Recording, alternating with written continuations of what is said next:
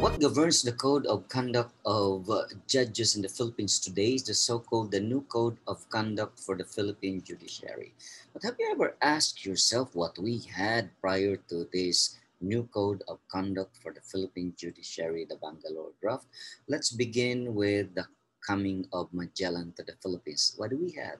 When Magellan came to the Philippines, basically it was Miguel Lopez de Legaspi deciding cases in his capacity as governor general, and basically later they created also more courts, including the so-called audiencia, and the discipline for judges was limited to just allowing them or having them to pay for wrong judgments or for abuses in the conduct of their duty as judges. Then came the Americans, and of course, the Americans implemented a new system based on the American justice system. And we had in the Philippines at that time the Code of Civil Procedure, and basically in that code, judges were not allowed to sit in courts where they have some monetary interests. And if they were related to parties appearing before the court up to the sixth degree of consanguinity or affinity. Then later in 1946, we had the canons of judicial ethics. But the problem with the canons of judicial ethics was that these were just guides to judges, and there were no penalties specified in the canons. And so in 1988, former Chief Justice Elario Davide, who was Chief Justice at that time, created a committee in order to correct the defect, and they came up with recommendation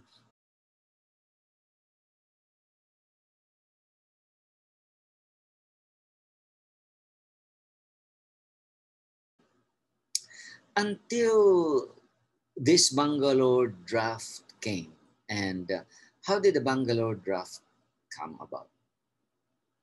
In the year 2000, the United Nations Center for International Crime Prevention gathered chief justices from different countries, including senior justices, in order to discuss, because the United Nations Center for International Crime Prevention believed that if we have to prevent international crime, then we should tap the different judicial machineries from all over the world. And so the first group, the group of judges that were convened at Vienna in the year 2000, they were instructed to gather the codes of conduct from different jurisdictions and to get the core values in order to come up with a proposal so that more or less we could have a uniform code all over the world, or at least those countries joining or signing the draft.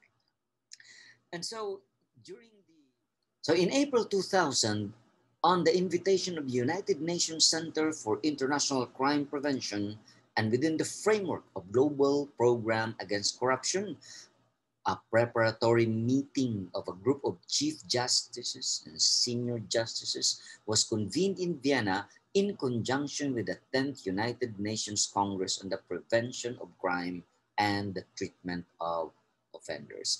So it all came about, our Bangalore draft came about because of the effort of the United Nations Center for International Crime Prevention to avert, to curb criminality all over the world. And they realized that in order to do that, they just had to tap the judicial or judiciary machineries in different jurisdictions.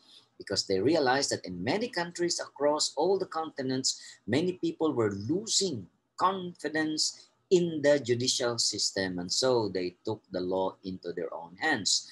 At the initial stage, recognizing the existence of different legal traditions in the world, they decided to limit the exercise to the common law legal system. So accordingly, the initial participants were from 9 countries in Asia, Africa, and the Pacific, which applied multitude of different laws but shared common judicial traditions. Represented were Bangladesh, India, Nepal, Nigeria, South Africa, Tanzania, Uganda, and they called themselves Judicial Integrity Group.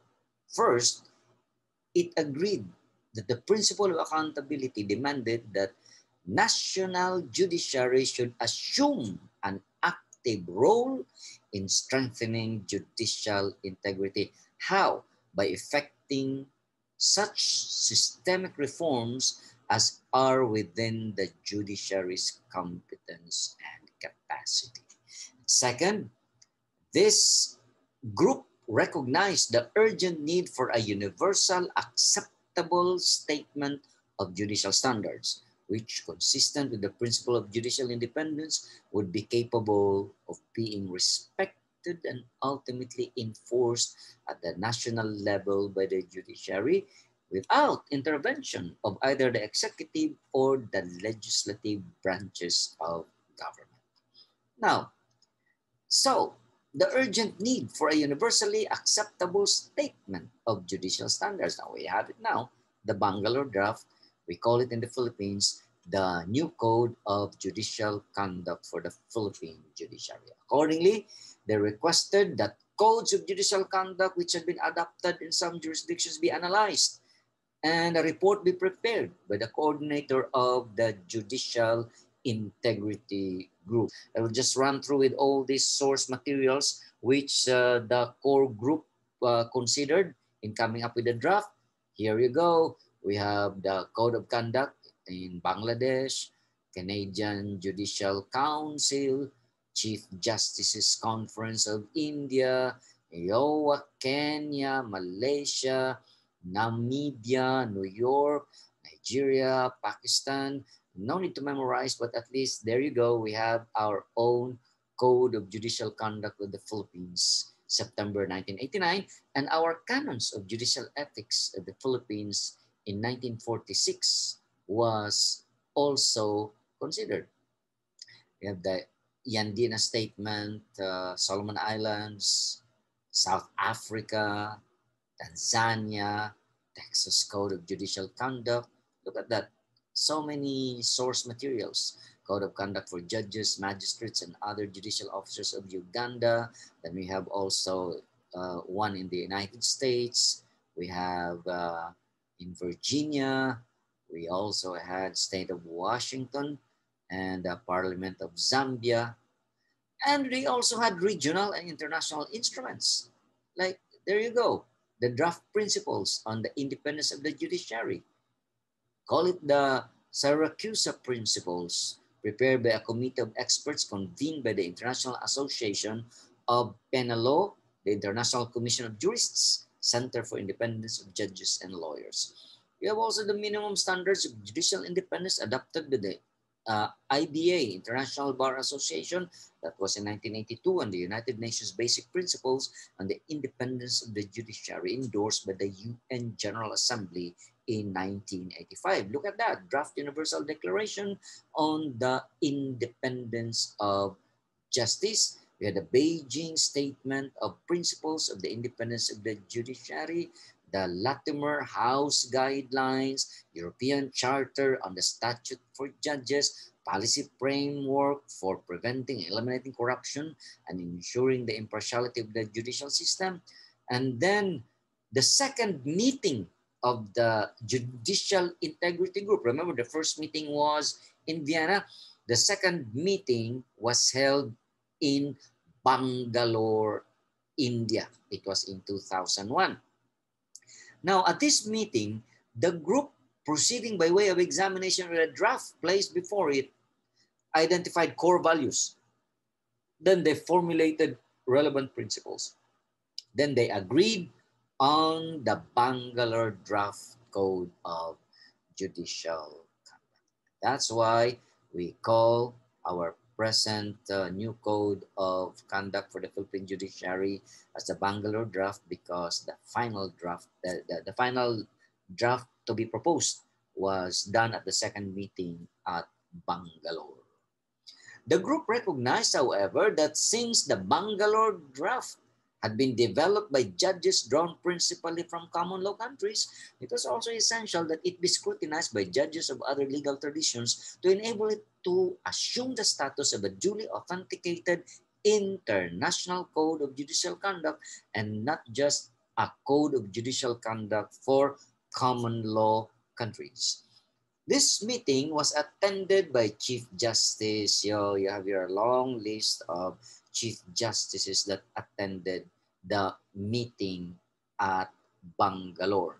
Then came after the consultation process over the following 20 months. The Bangalore Draft was disseminated widely among judges of common law and civil law systems. It was presented to and discussed at several judicial conferences and meetings attended by chief justices, as well as senior judges from over 75 countries of both common law and civil law systems.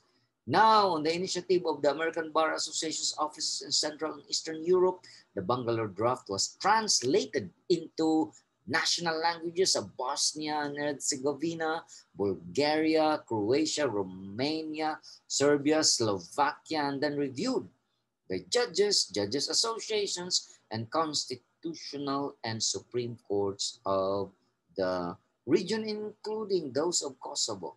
Their comments provided useful perspective. Finally, in 2002, at a meeting in Strasbourg, France, the Bangalore Draft was reviewed by the Working Committee of the Consultative Council of European Judges.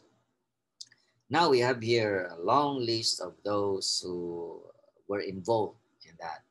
Then the published comments of the CCJEGT on the Bangalore Draft, together with other relevant opinions of the Consultative Council of European Judges, in particular opinion number 1 on standards concerning the independence of the judiciary, made significant contribution to the evolving form of the Bangalore Draft. In fact, our Canon 1 would be independence.